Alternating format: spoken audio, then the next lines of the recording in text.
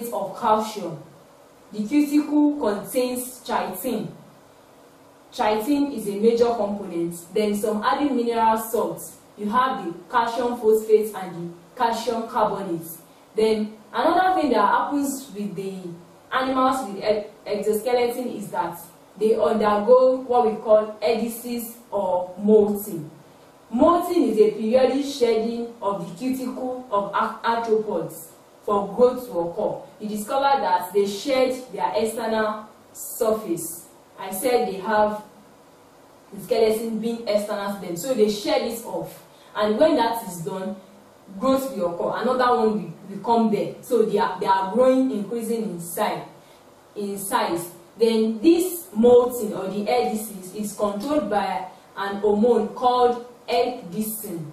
Ecdysone is the molting hormone. It's the one that controls molting or ecdysis in exoskeletons or animals that have exoskeleton.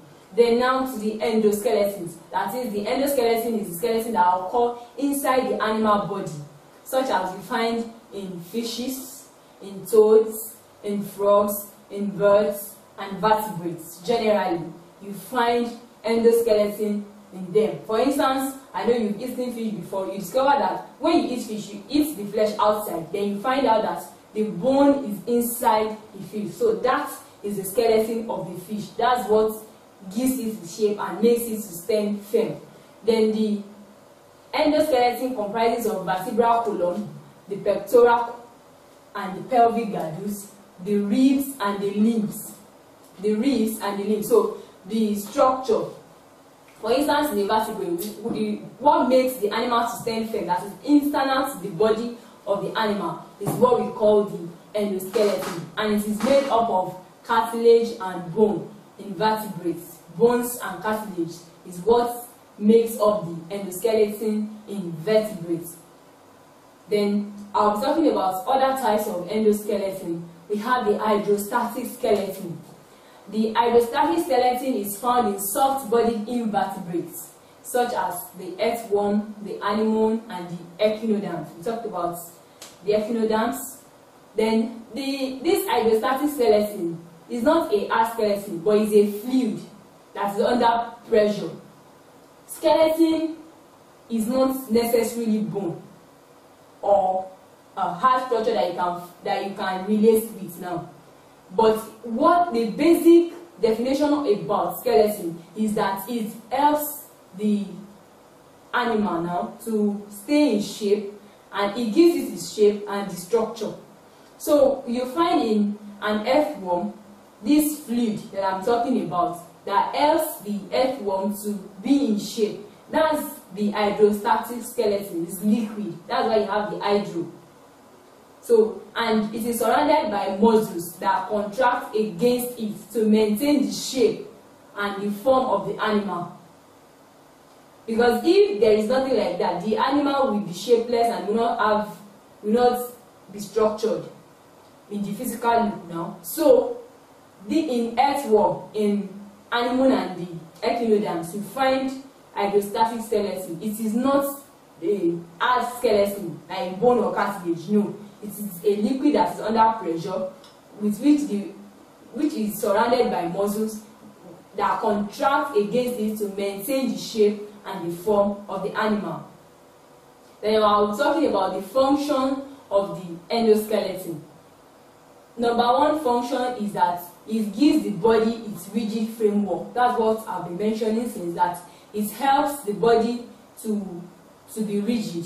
Then to which the soft parts can be fasting. You know, the body is not just hard and it's not just soft. So if there is no structure or the skeleton, the body of an animal will just fall to the ground because there will be nothing to hold it. So it is the endoskeleton that holds the body of the animal in place. Another thing that the endoskeleton does is that it enables movement. That's what the body stands on. If there is no structure inside your leg, you will not be able to move. So it is the endoskeleton that enables movement in the animal. Then also it provides firm area for attachment of the tendons of the muscles. Firm areas for attachment of the tendons of the muscle. That's what the endoskeleton does. It makes the attachments, the areas to be firm, where the tendons of the muscle is attached. Like I earlier said, the endoskeleton is made up of cartilage and bones. So I will be talking about the cartilage, what they look like, and the bones, what they look like. The cartilage is firm but flexible tissue that make up the entire skeleton of cartilaginous tissues. The cartilage is not bone, but it is strong. It's a firm and flexible tissue. It can be bent. For instance, your hair is made up of cartilage. It's not bone. Can you see? You can bend it, you can twist it. You cannot twist your bone like that. So the cartilage is a firm but flexible tissue that make up the entire body of cartilaginous fishes, such as the dogfish, the rays, the shark. Those fishes I mentioned now, they are made up of cartilage majorly. Then the cartilage consists of cells embedded in hard organic matrix known as a chondrine, which consists of the chondroblast. The chondroblast is a group of spherical living cells. The cells are embedded in this hard organic matrix called chondrine, and the chondrine is made up of chondroblast. Also, you find cartilage in fetus, but it's temporary. Before the bone is formed, that is when you find cartilage in fetus. That is the young one that is in the womb, that's not yet born. That's what is called fetus. So it is first of all made up of cartilage before it now develops the bones. So that's another place you can find cartilage. Then it is softer than bone. I've mentioned that earlier, and prevents bones from being worn out by movement over each other. Sometimes you find it over the bone. You know, by the time you are moving bone, you know, these are two bones, two major bones now. The one here and the upper arm. By the time you are moving it, there is something else that's at the joint that is making it to move, or else the bones will be eating each other, and it will cause it to worn out on time. So that's another function of the cartilage. We have three types of cartilage. We have the hyaline cartilage, the fibrocartilage, and the elastic cartilage. Three types of cartilage. Don't forget the hyaline, the fibro, and the elastic cartilage. The hyaline cartilage is the simplest, and it consists of chondrine and chondroblast. I will explain what chondrine and chondroblast is. Then the hyaline cartilage lacks elastic or collagen fibers. They don't have elastic or collagen fibers. It's the simplest. Then it is found in the wall of trachea and bronchi, forming rings which support them and keep them open.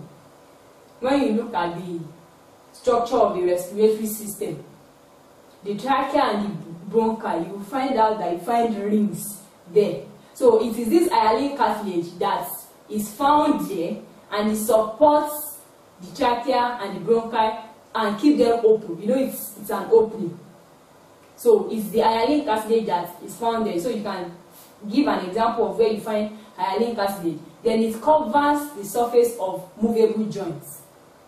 Every joint that is movable. You know, there are some joints that don't move, they are just there. So the hyaline cartilage, I said, is the simplest. It is found in the wall of the trachea and the bronchi. Then it also covers the surface of movable joints. It supports the tip of the nose. You also find it there at the tip of your nose. You can touch it and you discover that it is not all bone, even though there is bone in your nose, but you have another structure that makes the nose firm, which is not the bone. That's what we call the hyaline cartilage. Now, the fibrocartilage, it is more rigid. Like I said, that the hyaline cartilage is the simplest. The fibrocartilage is more rigid. Then it's found at joints, and is found between vertebral discs for the cushioning effects of friction. You know, when bones begin to go over each other, they begin to eat each other and worn out easily. So this fibrocartilage also cushions the effect, that is, it minimizes the effect of friction. It is found at the ribs joining the breastbone. You find it, the fibrocartilage, at the ribs joining the breastbone, or what we call the sternum. The third kind of cartilage is the elastic cartilage. From its name, you discover that it is made up of elastic fiber, and it enhances flexibility. it is present in the epiglottis and the pinna, that is the external ear. You know, when I was describing the cartilage for you the other time, I said you find it in the hair. So the kind of cartilage that is found in the hair is called the elastic cartilage. You see, you can draw it, you can twist it. That's the form. That's what makes it so. The elasticity or the elastic fiber that is made up of is what made it like that. Then oxygen and food slowly diffuses through the cartilage from nearby tissue, so that there is no need for blood vessels. You know, when oxygen is produced in the body, it has to be transported around. Water, everything that is manufactured in your body has to be transported around, so that every cell gets their own portion for their metabolic activities. So this cartilage is a means of diffusion for oxygen and food to nearby tissues, so that you don't need blood vessels. It's not everywhere that the blood vessels are. So they are standing in gap for the blood vessels now. The elastic cartilage, they perform a role similar to the blood vessels, not in every way, but where they are located, they diffuse oxygen and blood slowly now through this cartilage. This cartilage diffuses oxygen and food slowly to nearby tissues, that there won't be need for the blood vessels, the arteries and the veins or capillaries. You don't need them where you have the elastic cartilage.